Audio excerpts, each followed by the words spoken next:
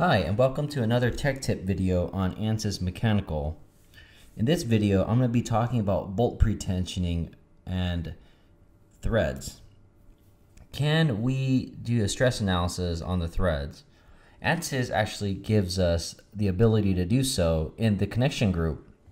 So first I'm going to show you my assembly fully assembled without a plate missing.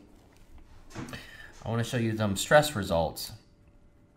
On the left side, I have a bonded contact between the nut and the shank. On the right side, I have a frictional contact that allows me to do a thread analysis. Let's do a section view, and let's take a look at some stress results. You can see on the right side, the stress results for the model threads looks quite different. You can see some stress concentrations on the pitches of the threads. So how did I do this? Well, over in the connections group, I'm going to go over to where the nut and the shank make contact with one another.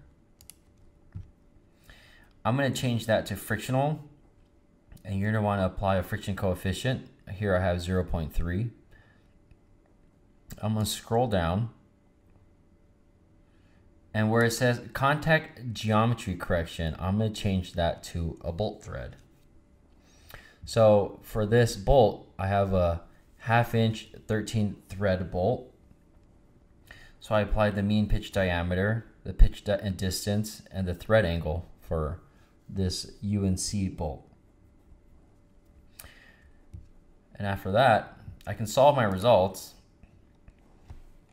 And let's take a look at results of the surface of the shank itself. Rather, I'm going to say it's modeled like a shank, but it's really, threads now. And you can see the stress results are quite different. You can see that it starts to get higher stresses closer to the first thread that makes contact with our bolt here from the nut. You can even use a contact tool to check the pressures on the contacts, and you can see that it follows a stress distribution that would be on some threads, which is pretty nice. So what are the pros and cons? Well, I have to turn one of my contacts into a nonlinear contact, that being the frictional contact. And that actually drastically increases computation time. So you might want to ask yourself, why do I care about the threads? It might be in a situation where I'm designing a jack screw, or it's a power screw, and it's actually the loads on the threads are going to be pretty high, and they're important for me to observe because it's dynamic and it's also holding a structure together. But in the case where I have an assembly with some bolts and threads and a nut, and I have some Loctite on there, maybe I don't care about that. Maybe I just care more about my assembly itself.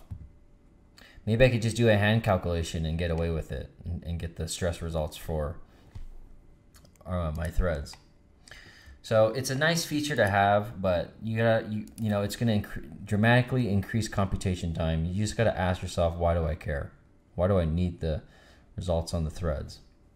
Is it a point of failure that I'm expecting? If not, then let's just disregard it altogether.